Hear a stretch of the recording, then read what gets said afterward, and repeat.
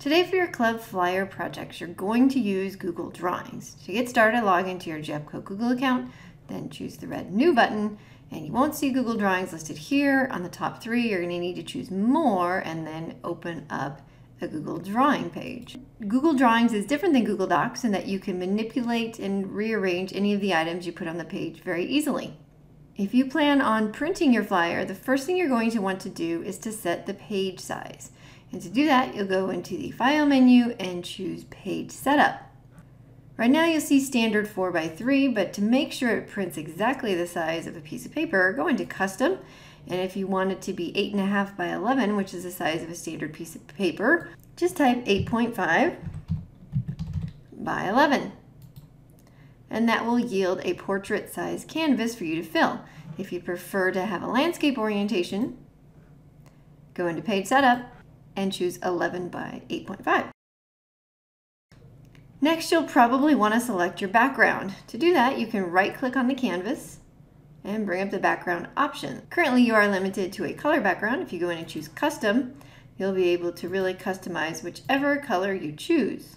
In addition to choosing a solid color as your background, you can also add images to use as a background canvas. So here's a picture of the beach, and if I right-click on this picture and choose Copy Image, I can take it over to Google Drawing and paste it in here. As soon as I've added a couple of items to my drawing, I'm going to add a title so that I can easily locate this file later. Now, when you add images to Google Drawings, you have a lot more options than you do in other Google tools. So I'm going to right-click on this image, and I can crop it, I can center it on the page, but these image options can add some nice stylistic effects to your flyer. So I'm going to pull up the Image Options menu, and you'll notice it appears over on the right side. I can recolor my image, and I can also adjust its brightness and transparency. And when you are pulling in other images from the web to layer on top of this, some of them will come with a white background. You can see this clearly outlined with this picture. So if you don't want a white background, choose something like this image that has none. But I'll pull this one in so you can see how it looks. And I'm going to copy my image, take it over to my Google Drawing, and paste it in here. Resize it, drag it to where I'd like it to be on the canvas, and if I want to, I can recolor it so I have a common theme going here. My flyer definitely needs a title, and I'm going to use the Insert menu to use a shape to insert my title. So if you go to the Insert menu and choose any of the shape options, all of these shapes will nicely support text.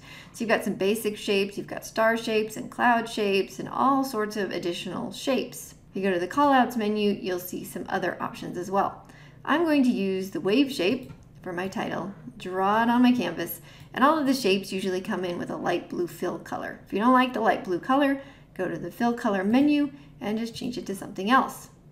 Simply click inside the item to start typing, and then from here you can select your text and apply additional formatting. Now this is a pretty boring font, and if you go into your fonts menu, you might not have as many options as I do. So if you want something fancy like this faster one font that I'm going to use for my title, then you need to go into your fonts menu and simply choose More Fonts. This will bring up literally hundreds of fonts, and you can scroll through all of these options and pick some more creative fonts. So we've covered images, titles. Now, of course, we need to put in text boxes so that you can add your information about your club. As soon as you find yourself needing to type something beyond simply the title of the club, I recommend you open a Google Doc. And the reason for this is because Google Drawings does not have an add-ons menu. You'll see it doesn't exist here. But if I switch over to Google Docs, I have my add-ons menu, and one of the add-ons that I have added and I recommend you add is called Easy Accents. If you don't already have it, just go down to the bottom of the menu and say Get Add-ons and search for Easy Accents. As soon as I have Easy Accents started and identify Spanish as the language I'll be using, it pulls up all of the relevant accents that I might need. So if I type my text here in Easy Accents, I can easily include the accents, and those will copy and paste properly when I take it over to my Google Drawing. So I copy my text, take it over to my document, and I could go to the Insert menu and insert a text box and paste inside it, but Google Drawing is a little clever, and as soon as I paste text of any sort, it will just automatically create a text box for me. It's very hard to read my text in this text box, So I need to either change the color of the font, which I can do, or add a fill color to fill the text box so it makes it easier to read. So once my text box is selected, I can just go to the fill menu and I'll add a nice fill color to make it more readable. You can use text boxes or callouts or a mixture of the two to add all of the information you would like to about your club. When your flyer is complete and you're ready to submit it, you can just go to the File menu and choose Print. As long as you set up your page settings properly at the beginning, this will fill a standard piece of paper.